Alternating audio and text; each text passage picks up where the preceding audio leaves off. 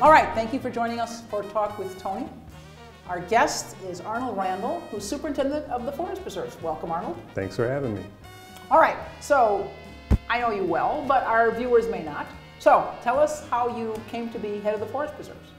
Your life history. My life history. Well, I'm a lifelong Chicagoan, native Southsider, born and raised in the Woodlawn community, yay Woodlawn. All right.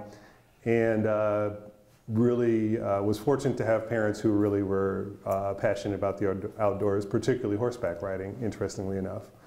And so spent a lot of time on farms and outdoors. When I wasn't in the city, we were out in the country, and so I spent a lot of time doing that. Flash forward, I had the opportunity to start working for the parks in Chicago in the mid-90s, and it was a really good time to start working for the parks. There's a lot of change going on, a lot of reform, and I got to be part of that. It was really exciting, and I got the bug, and I really enjoyed working for government. I'd found my passion there, and after that worked for the Department of Planning for the city, as you know, in the mayor's office, and then got out of government and worked on the Olympic bid for the city, and unsuccessfully, but it was a good experience for sure. And left government, went to the University of Chicago, and thought I was glad to be out, but I really missed the energy of working in government and making change, to be honest with you. And then you asked me to help with the transition for the Forest Preserves when you were elected, first elected, and I fell in love with the Forest Preserves right away. I realized what a great asset they were, and felt like there was a lot of opportunity for improvement, and you thankfully asked me to come on board, and I've been here ever since. So what's the basic difference between like municipal parks and our forest preserves? So they both serve really important purposes. Municipal parks really, for the most part, are really about recreation and opportunity, and that could be cultural recreation, but it's mostly sports and athletics, and a chance for people to walk from their homes and get out and enjoy, sports and activities like that. The Forest Preserves has some of that, but it's more about nature and nature-based recreation, and really giving people the opportunity to enjoy nature. And that's trail walking, or that's getting in a canoe or kayak, or that's watching birds, or even riding your bike. So all those things in nature, fishing, camping, things that we think about but are not as accessible and necessarily in a city park. And so the missions are different, but they complement each other, I think. And I think the Forest Preserves are this wonderful outlet for people to get away from urban life and really just escape into nature, not very far away from the city at all. Yeah.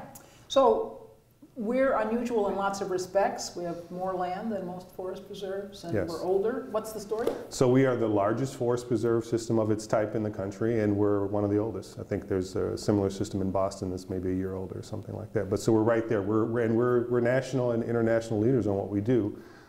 What makes us unique is having this much open space so close to a major city. Obviously, if you go out west and you see the national parks or places like that, there's more land, but they're not near big cities. What we have here is unusual because you can access 70,000 acres of natural lands within 20 minutes of your house, and that's really unique and special.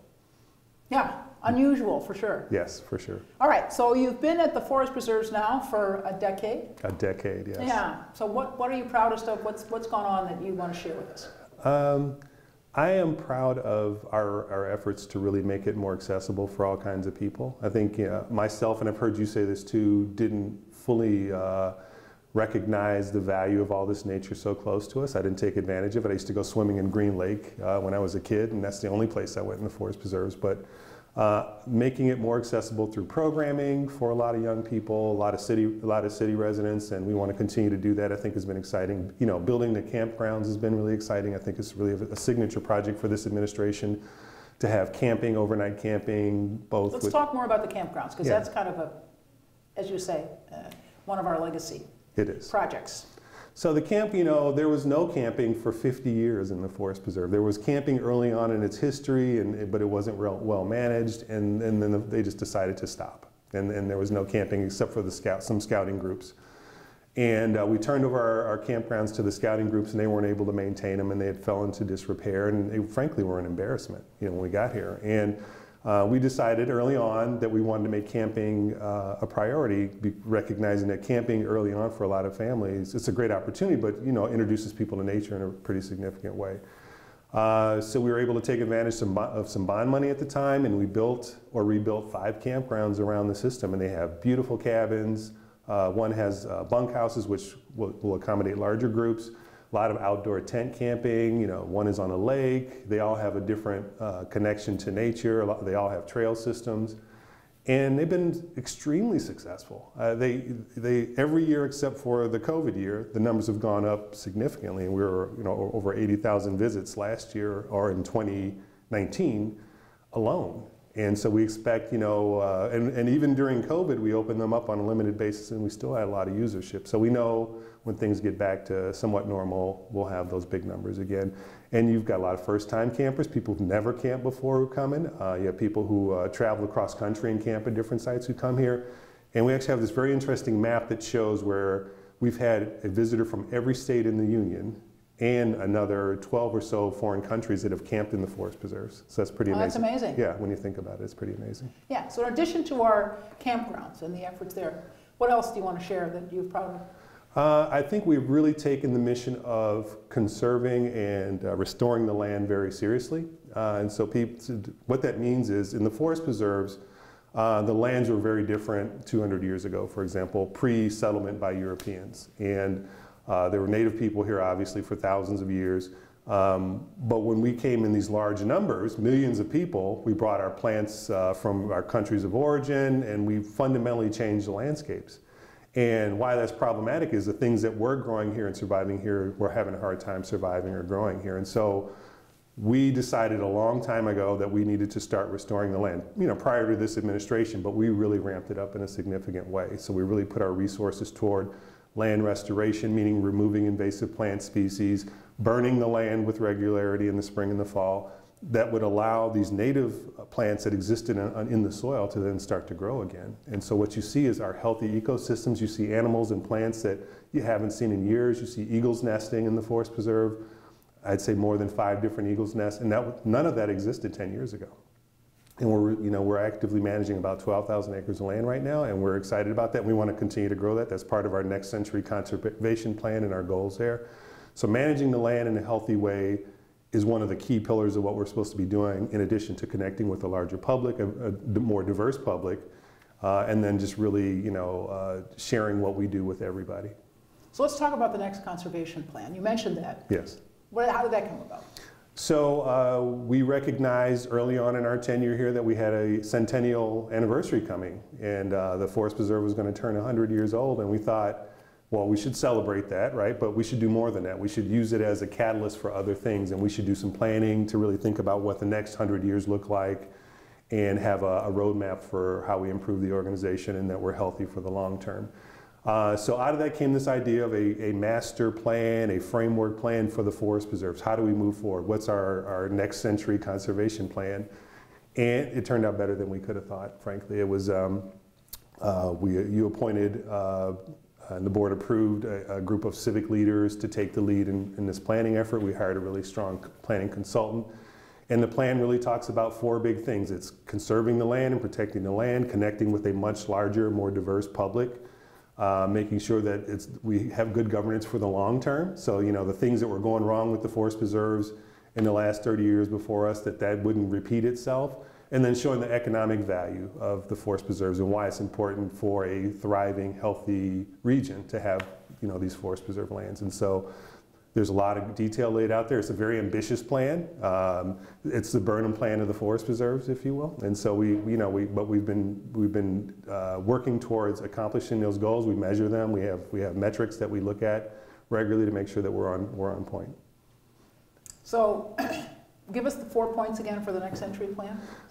The land, manage the land, protect the land, buy more land for the long term, connecting with a more diverse and larger audience to make sure that they know the forest preserves are available and that they connect with them. And why was that a challenge?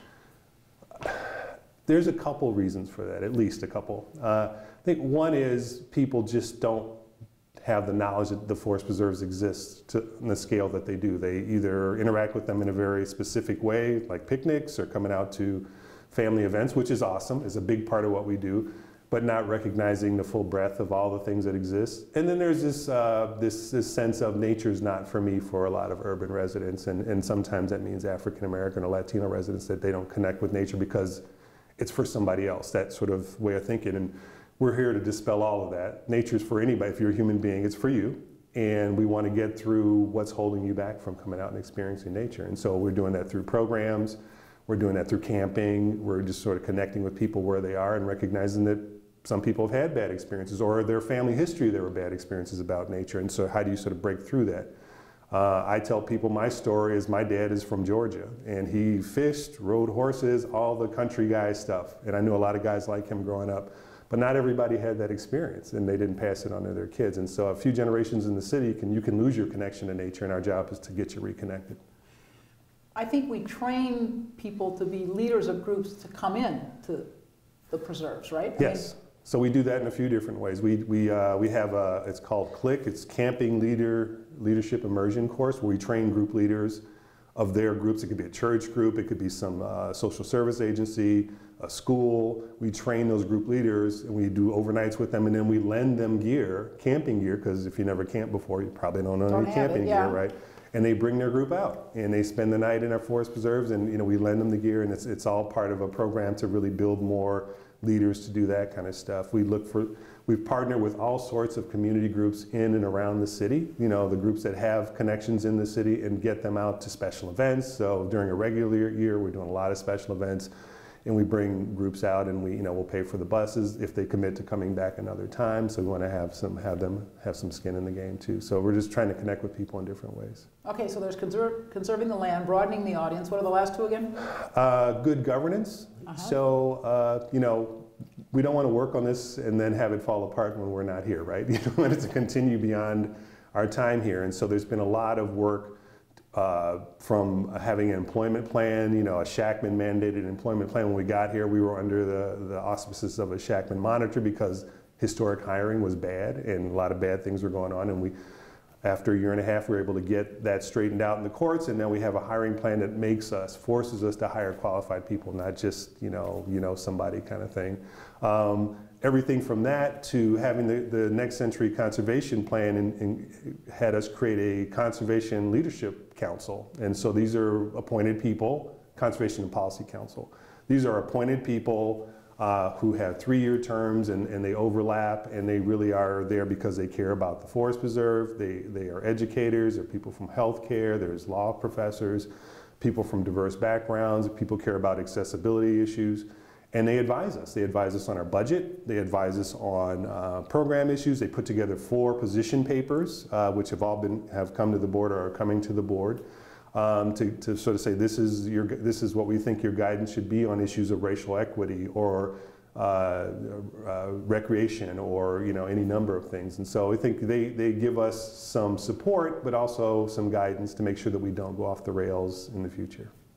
Okay. All right. Going forward, what do you hope to see in the preserves? I think we've done a lot of good work, but there's always more to do. You could work here for 50 years and there's always more to do, so I approach it that way. I think we want to strengthen our house financially. I think, we've worked with the resources that we've had, and I think we've tried to show that we're not only good stewards of the land, but good stewards of the public resource. We take that very seriously. We know if people feel like their resources are being squandered, then they won't want to support us in the future, and we know that's important. So I think, identifying additional long-term resources to do even more of what we're doing. There's a whole lot that we could do if we had more resources. We operate on 1% of the property tax bill, so that's not enough. From my perspective, we could do a lot more if we had 2% or 3%. And we would do awesome things. And we have a plan to show what we would do with that. It would help us show up our financial house with respect to pensions and natural growth of costs of things to do. So I think that's... Acquisitions. Acquisitions, absolutely. Land acquisition is a huge issue. We want to continue to do that and grow. As the population grows, it's more important to have more land. And we're doing that actively out in the south suburbs, for example, right now. So all those are things that are really important to us right now moving forward. And I'd say I have a team of people who are really passionate about that mission, and I am as well. Okay, we've talked a lot about the preserves in a sort of timeless way, but clearly this is winter, okay? Yes. All right, so what can people do in the preserves in the winter? So we are experiencing an old-time Chicago winter right now, and there's a lot of snow. And so we're right now at Dan Ryan Woods, and it's one of 6 places where you can go sledding, and it's very popular right now. A lot of that activity, snowshoeing is very popular. People are still on the trails, and so we encourage you to get out on the trails, but just be safe and make sure you're hydrated and dressed appropriately. But there's a lot of opportunity to cross-country ski and just be outdoors. And so we encourage people to do that. You can visit us at our nature centers. So there's 6 nature centers you can come, and we're doing programming there.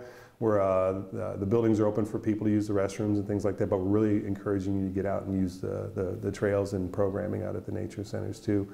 And we've seen the numbers are higher than an average year right now. People are out, so it's exciting. If you want to know more information about it, you can go to the Forest Preserve website, which is fpdcc.com, or just Google Forest Preserves of Cook County. I know, there's a whole listing of programs and maps and everything you need to know to experience the Forest Preserves. Well, I want to thank you for joining us. Thank you. And thank you for your good work, and please give my thanks to all your team. I will. Thank you.